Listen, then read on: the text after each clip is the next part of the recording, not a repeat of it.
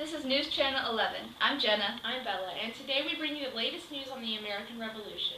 A squad of British men let loose a volley of shots during the Boston Massacre.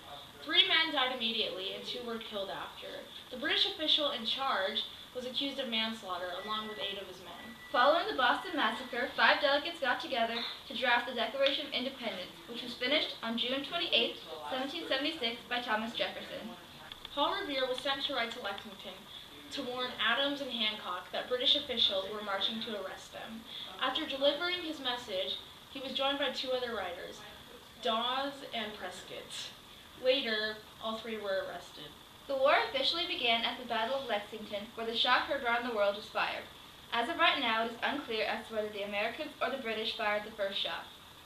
December 25th of 1776, General George Washington crossed the Delaware River in near frozen conditions to launch a surprise attack on British forces. The battle lasted 1 hour and only 8 Americans were killed, unlike the hundreds of British that died. We will now show footage of reporter Nicole Bright on scene at the Battle of Saratoga. Right now I'm on site of the Battle of Saratoga, which is ensuing right behind me. So far, the Americans, led by General Gates, have already stopped the British once at the Battle of Freeman's Farm. The British, led by General Burgoyne, are quickly losing men, but are determined to have a victory for Britain. General Burgoyne has led his forces up New York and are now in full force combat. Back to you in the studio. Nicole is back in the studio to bring us the latest news on the outcome of the Battle of Saratoga. General Gates has achieved a crucial victory for America. He and his fellow officers soundly defeated the British and German forces in Saratoga County, New York. Here are the numbers for the British and American armies. There were 440 deaths, 6,290 were captured, and 740 were wounded.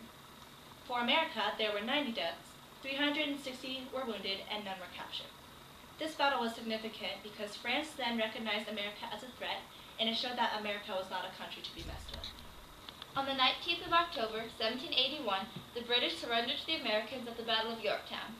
As of now, we are an independent country. Breaking news, George Washington has just signed the Constitution. We go live to Rochelle Griffith reporting outside of the Constitutional Convention. Hi, I'm here in Philadelphia on September 17th, where 39 delegates joined together for the signing of the Constitution. I'm joined with George Washington, who has just got done signing.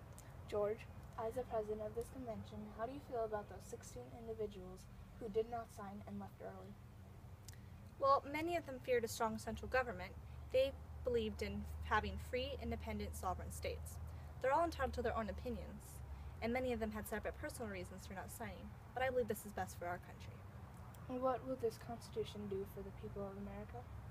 With this Constitution, America will have a federal government with limited power over the people.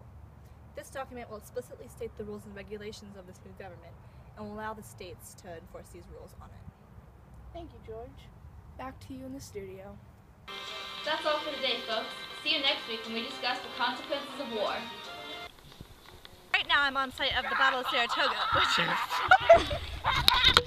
Burgoyne has led his troop up New York. Oh my... Following the Boston Massacre... In my head I'm thinking you stole another sentence and my brain just shuts down. I'm like, wait. Dang it! Why can't I get that? 6,290 were wounded, and 740 were... No, I did that backwards, sorry! What was that? I don't know. Okay.